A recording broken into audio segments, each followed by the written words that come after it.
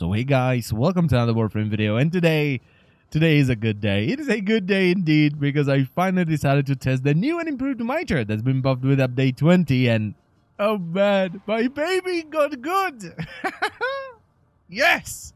So what did they change with update 20? Well, first of all, they increased the chance of dismemberment on kills, which just makes the weapon even more awesome, and it also makes it pretty good for desecrating necros because you have more body parts to desecrate. They've increased the speed of projectiles by quite a bit. This is really good because you don't have to mod for projectile speed anymore to make the blades fly at a decent speed. Good stuff. They cut the charge time of the weapon in half, which makes the weapon far stronger because it means you can fire faster, and it overall makes the weapon feel a lot better.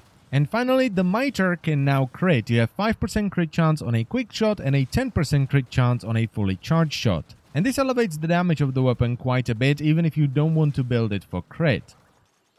Now, I'm still using the same 4-forma setup, but I do want to change something, which I will talk about as we go through the mod. So I'm still using Serration, obviously, for damage. Then I have Split Chamber for multi-shot, but I'm using Hammershot right now, and that's because I'm going for a crit slash build, and Hammershot gives you higher crit multiplier and also more status chance. However, I want to swap this out for Fanged Fuselage once I get it, which is gonna add one more dash where Hammershot is right now.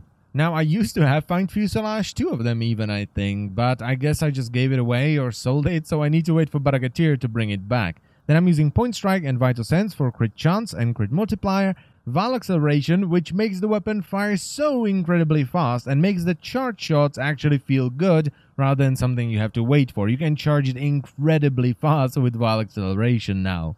I'm still using Fast Hands because I just want the reload time to be as short as possible for those moments where I completely forget about the charge shot and I start firing blade after blade while laughing maniacally. And I'm also still using a Riven, though I've rolled it 2 more times and ended up with Mitral lexi-scicron, and I'm really sorry for anyone in my clan that was online when I rolled this because I got really excited and spammed the hell out of clan chat. It gives me almost 4 meters of punch through, 165% bonus slash damage, almost 200% extra crit chance. This is just monstrous. And also some weapon recoil, which doesn't matter because the mitre doesn't have any recoil whatsoever. And I'm pretty sure I'm gonna get some people in the comments saying, "But it doesn't even me no like it, but honestly, I don't care. It's my baby. I can do what I want."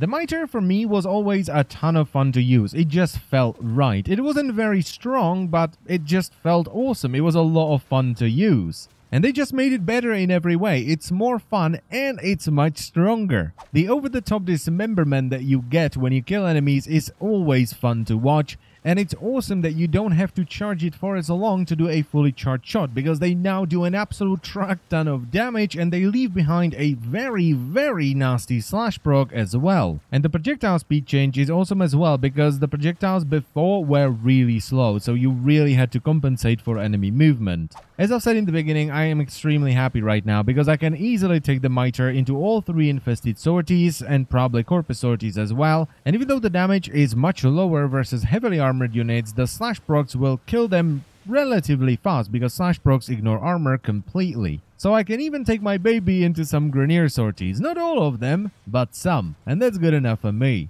Though, while they did buff it with update 20, they also broke it at the same time, and they've yet to fix it because the mitre right now cannot hit weak spots, so you can't kill the Juggernaut. Well, you can, but, you know, you will be doing 20 damage with each shot, and you can't kill bosses like Lefantes because you just do 0 damage to his weak spots. And while that is annoying, it's gonna get fixed eventually. So yeah, as I've said, it was a good day today, and luckily there are many good days to come because I'll be using this a hell of a lot more from now on. And that's pretty much it for the video, so I thank you very much for watching as always, and I will see you next time. Bye bye.